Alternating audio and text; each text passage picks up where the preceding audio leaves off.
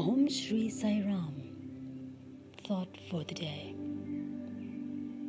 A human being is not just a creature with hands, feet, eyes, ears, head, and a trunk. One is much more than the total of all these organs and parts. These are merely like the crude image that comes out of the mold.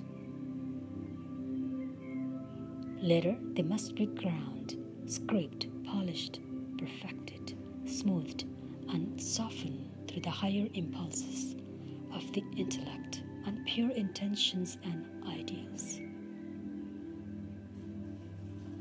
Then one becomes the ideal candidate for divinity, which is one's true destiny.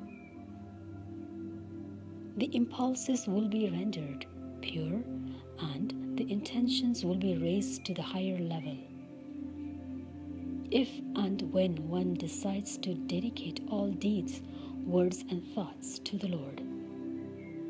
For this, faith in one supreme intelligence, which conceived, conserves, and consumes this universe, is essential.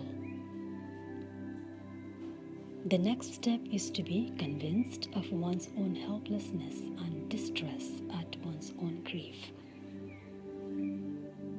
Then surrender to that intelligence is easily achieved. Baba.